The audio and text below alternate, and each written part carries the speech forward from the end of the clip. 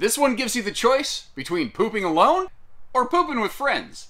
The choice is yours, really. The Wolfpack 365 is cool like that, with a 16-foot nearly garage. New 3 Seasons patio doors are finally here. Of course, you have that power bed lift and Happy Jack sofas there, with a collapsible half bath. Like Ludicrous, you can move bath, get out the way. There's also laundry hookups back there. You see the loft above, which could also be attic storage. And this has what I think is one of the best kitchen arrangements, not just in toy haulers, but just in RVs, period. Now, this thing is long, it is strong, it is down to get the camping on, so you are going to need a pretty serious truck. The Ford Danger Ranger and half tons need not apply here. They are very good, thankfully, both in the half bath and the main bath, of giving us bigger vent fans in the ceilings, and a dual centralized 30,000 BTU total air system is standard on these. You can also option on a 5500 generator here that provides clean power to every single outlet, has a pull start and a remote start.